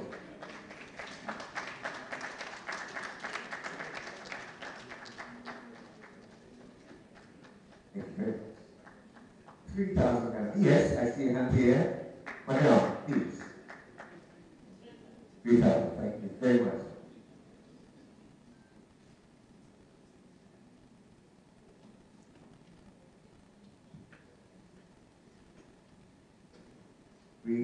Ghana cedis.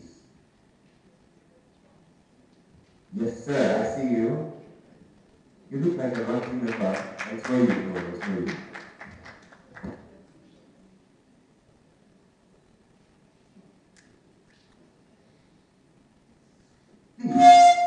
We need one book here. Madam. Oh, where are you? Ah. Thank you very much.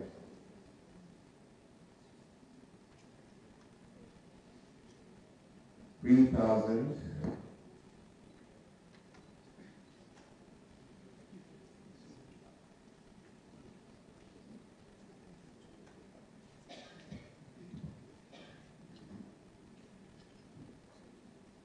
Shall we do 2,000? Flat, 2,000, please. Yes, sir. Thank you very much. Please. That is there. 2,000, yes, I see you on the back. Oh, ladies and gentlemen, Pakistan is at 3,000, yes. Please. You do all. Thank you very much.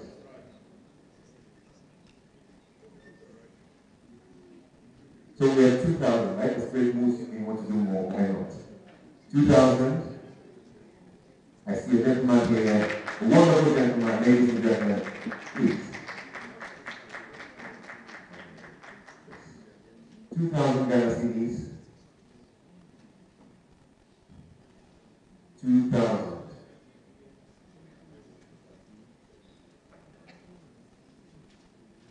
Please, 2,000 here.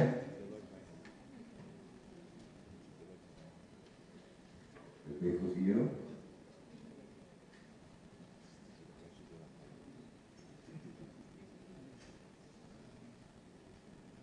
$2,000. Shall we do a 1,000? Okay, now this will be a silver collection. 1,000. 1,000 Ghana cedis. Beloved the Lord, 1,000. Yes, no. Thank you very much. Please. Hey, where are my ushers?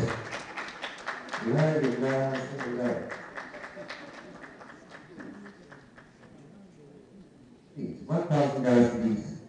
Yes, I see a hand in the front. Yes, sir, immediately. You're very kind.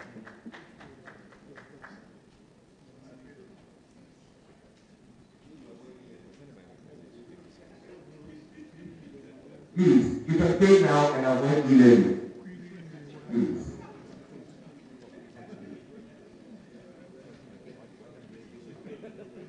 $1,000 Ghana cedis. Where? Okay. Yes, sir. Ah, that's one. Thank you very much. 1,000.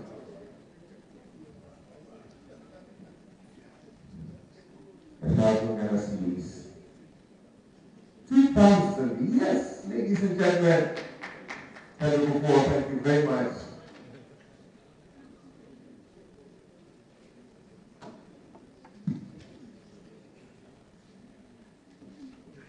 $1,000 Ghana cedis. 1,000. Now praise be great and famous men, 1,000 Ghana cedis. Oh, that's a handy set. Thank you very much.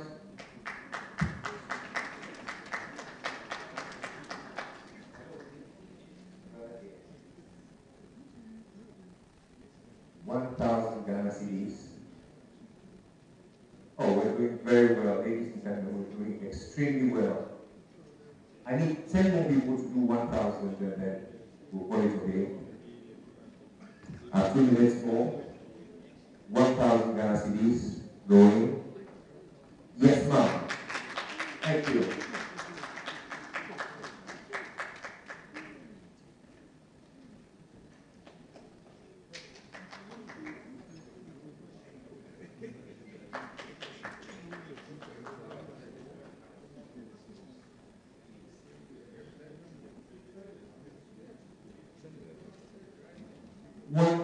Yes, sir. Please.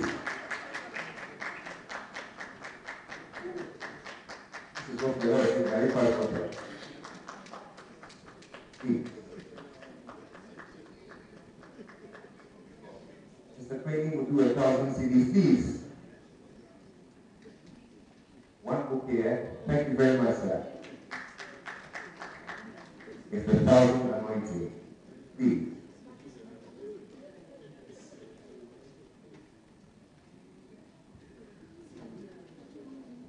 Yes, please.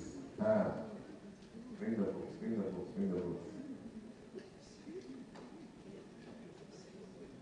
All right. Every show of love and solidarity for a good cause, may I? Now I beat you. I'm just beating you.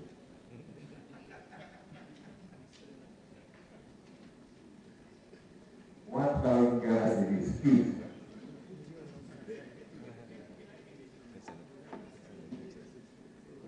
$1,000 Ghana cedis.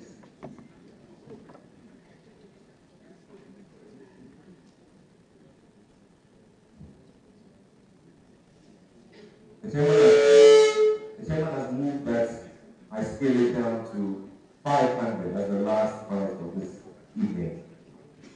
500 Ghana cedis, please.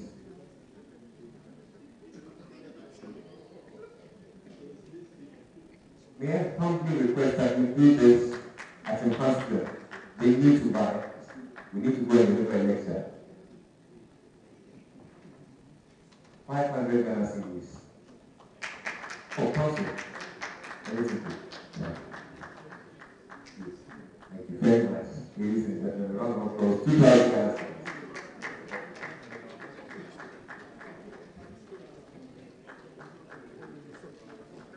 So 502, please.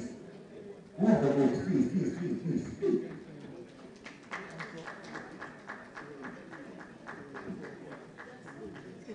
$500 Ghana cedis. What about you?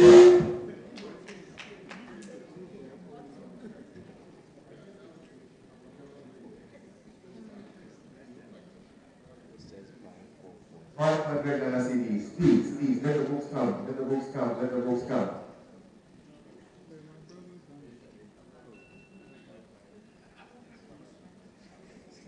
$500 Ghana cedis.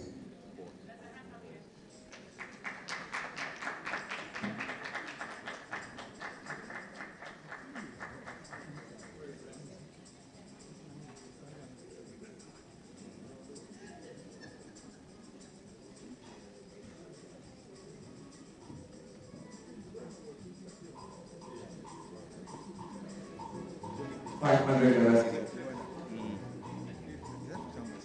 No, that's good. So Akoso will do the closing remarks. Okay, the Queen will do the closing and then a little of thanks and prayer. 500 Ghana cedis. We're wrapping up.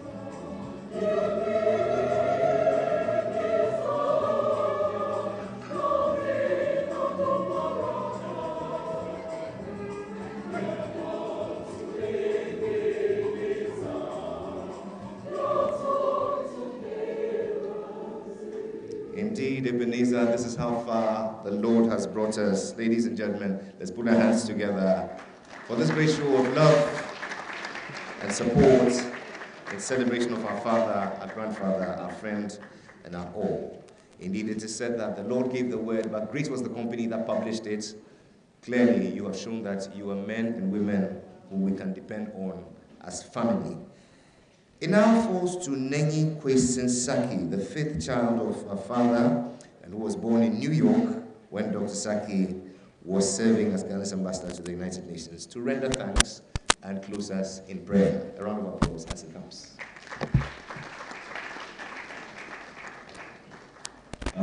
Just one brief announcement. Tomorrow, on Sunday morning, rather, there will be a Thanksgiving.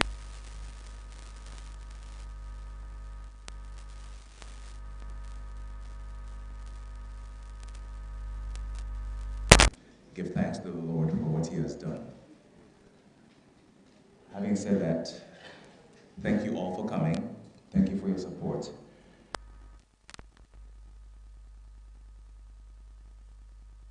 After reading drafts, but I finally sat down and was from beginning to end.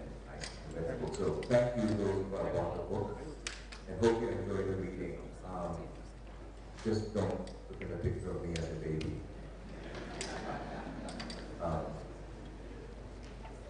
Want to thank the panel here, ambassadors, DKLSA,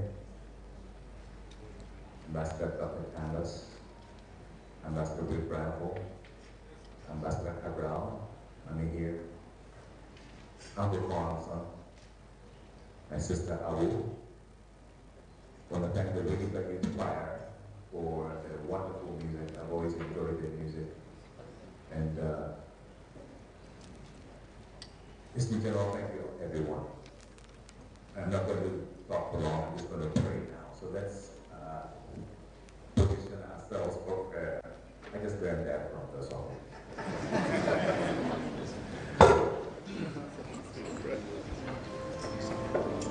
Dear Heavenly Father, we thank you for bringing us together to celebrate the life of a great statesman and diplomatist today.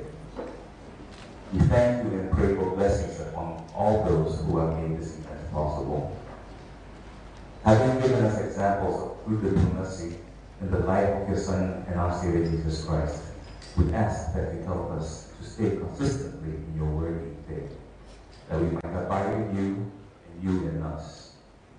We pray that the contents of this book, along with the writings of your sacred book, serve as a guide in the makings of future diplomatists, as well as the improvement of our current ones. Please help us not to get swept up in the things of this world. Help us to keep our minds focused on you, and may we strive to do your will. We pray that you grant each and every one here assembled a safe passage to our various destinations. And we thank you, Lord God, for your compassion and kindness towards us. And we say this prayer in the name of your loving Son, Jesus Christ. Amen. We will sing one verse of the Baptist spoken and do it the right way, standing.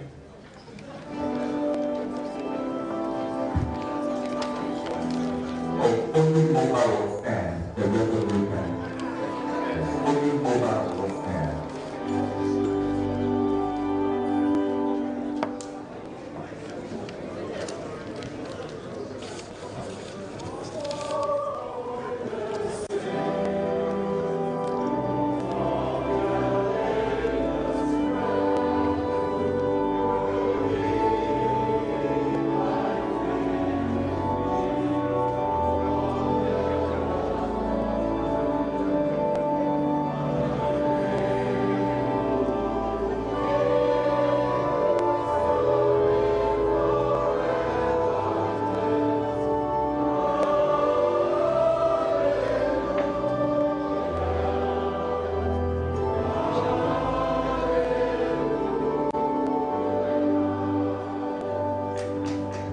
And now we shall all rise and sing, now praise we great and famous men, after which we shall receive the benediction. All rise.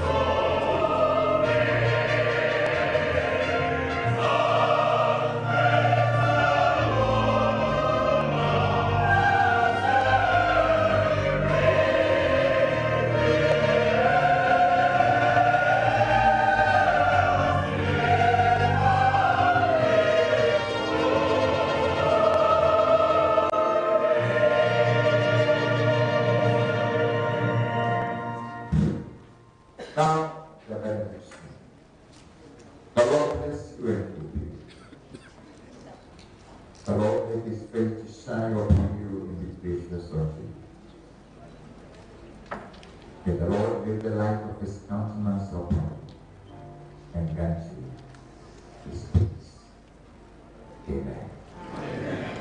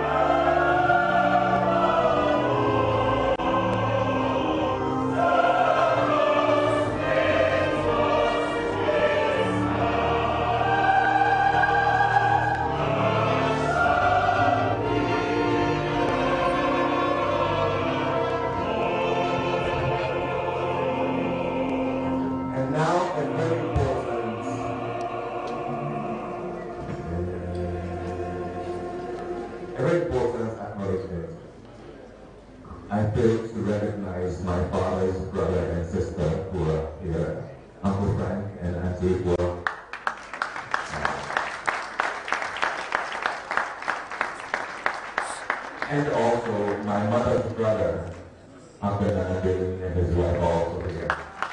So, refreshments. For this reason, we have put together a very nice backdrop outside to all the members of the high table, together with the siblings of our father and our mother. If you please join us outside for the memorial. Ladies and gentlemen, there's a resident outside, all of the team. Good night, goodbye, God bless.